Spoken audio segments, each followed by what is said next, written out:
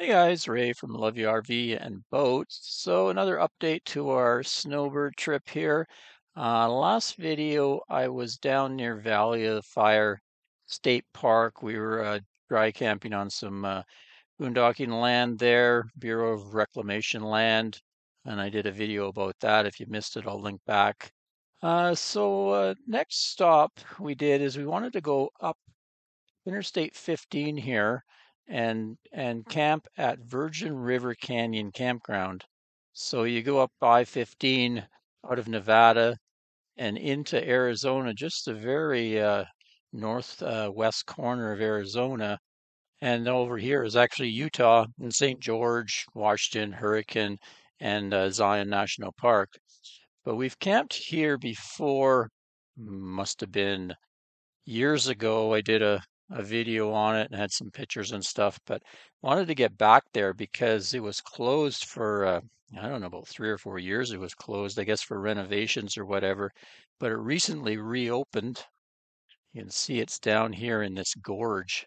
Just beautiful country down there. Lots of red rock. This area here, I think they call it Cedar Pocket. So lots of neat hiking around there. But they have this campground and it's run by the BLM, Bureau of Land Management, and has an upper and lower campground. So a few changes they've done to it. It used to be all first come, first serve, and it would be cash only, and you would pay into a cash box.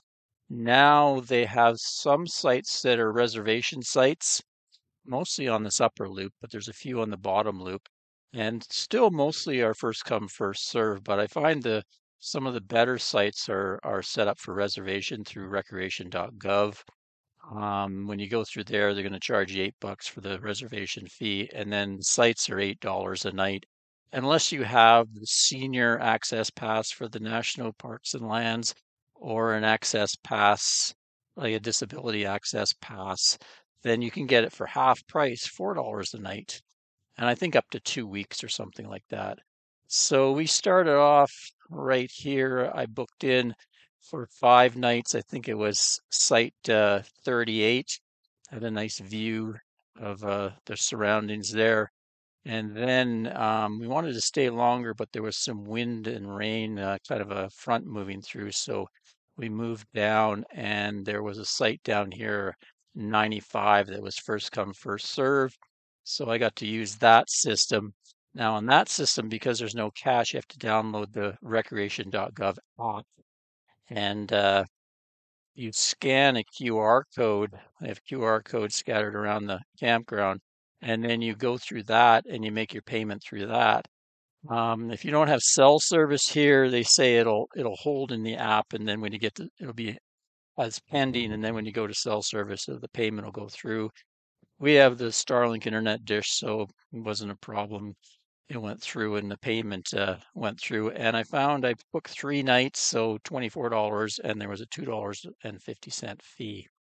Anyway, this is located right along the Virgin River, which starts way up, up by Zion and goes all the way down to Lake Mead. This time of year, it's running pretty good. There's some really nice hiking along the river here, and it's just pretty to go down and sit by the river. Lots of birds and wildlife, which we like, and great views. Now, the only drawback is you can see Interstate 15 goes right beside it here. So I find there is some road noise because there's a lot of truck traffic, especially during the day. The upper campground isn't too bad because if you see there's quite a ridge here and a hill that blocks a lot of the traffic noise. When you camp down in the lower loop, it's a little more evident with the freeway there. But sometimes with the water rushing, the river rushing water, it can make just as much noise. Anyway, in this video, I'm going to give you some footage on the ground. Took a few hikes down by the river, and also give you some still shots. As far as dump stations and water goes, they did have water on site. They do have bathrooms with, I think, flush toilets and stuff. I don't really use bathrooms that much, so I can't say for sure, but I saw air conditioners on them and stuff, so they must have power in there, and so they probably have flush toilets and stuff. And up here you can see some water tanks here, and there's a camp host area There was no camp host on site when we were here in mid-March, but I imagine they start to go there at some point. And they're right by there, there's a water spigot. So there was good water up there to fill tanks or whatever. No dump station though. So for dump stations, you had to go either back towards Mesquite in Arizona. So Mesquite or St. George are 20 miles in either direction. Where are we here? There's Littlefield. Yeah, Mesquite. So in Mesquite, there was a dump station right near this hotel and casino. There's a Chevron station somewhere. You can go on sannydumps.com or whatever, but they charged $15 for a dump, which included a fill. They had pretty cheap propane there. But here in St. George, I did find a dump station. I think it was somewhere here on East River Road. Yeah, this Maverick Adventures first stop was they had big RV lanes in there, and they had a free dump station there. I don't know if they had potable water or not, but that worked out good because there's potable water at the Virgin River Canyon campground. So, and down here there's also this Smith's Marketplace is a nice grocery store. So when I went for groceries, I'd take my sewer tote and dump there. Anyway, let's get to it for you, and I'll give you a look around the campground.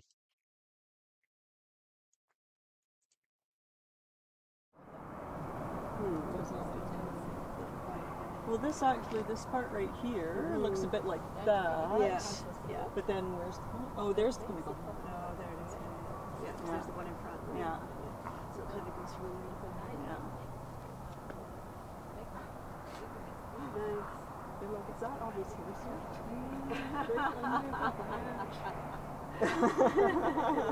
They've even got the trees just right. Yeah. They live that long. They don't do it.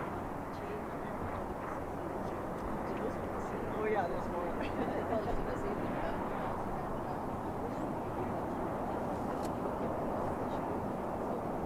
Yeah, you can grab mine. That's the lower campground down there.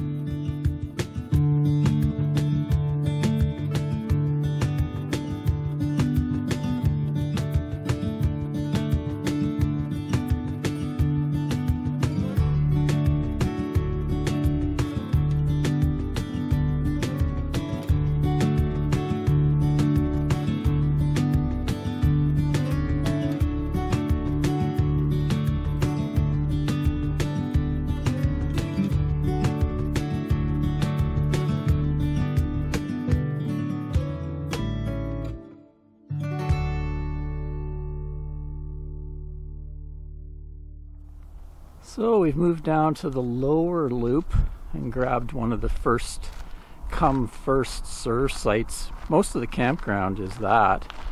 This is 95 on the outside of the loop. We have a nice view down of the river, and then out at the back, view of the pinnacle over there. It's a little closer to the highway though, so we get a bit of noise, but it's supposed to be fairly nice today. A little bit overcast, but tomorrow is supposed to be a front moving in. We're going to get some big winds tomorrow, so I thought it'd be better to be down below the ridge there. And we're also, Sunday, we're going to get some rain, and the temperatures are going to drop quite a bit. So we've kind of booked in 3 nights just to hunker down here. No point moving around. It's supposed to be the same pretty well all over the area. So what you do, they don't have a cash system here anymore. They've changed it to the scan and pay system, recreation.gov. You download their app onto your phone, and when you get here, you scan that, and you follow through in the app, and you can pay through the app. It says if you don't have cell service or internet, it will hold it as pending, and then when you get to your next service area, it will go through. But we have the Starlink, so it went through and told me I was paid. It was $8 a night, and they charged a service fee of $2.50, so it was altogether $26.50 for the site. Not too bad. We've got a little fire pit there, picnic table. Some of the sites also have shelters, but we don't really need that. The site's nice and big, although it was a little unlevel. I had to go up on some boards on one side.